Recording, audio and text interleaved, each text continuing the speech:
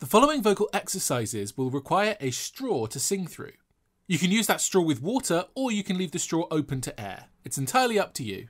We recommend using our SOVT straw so you can modify the resistance as necessary for the tasks you're doing across this video. This exercise is a simple 5-4-3-2-1 pattern through the straw.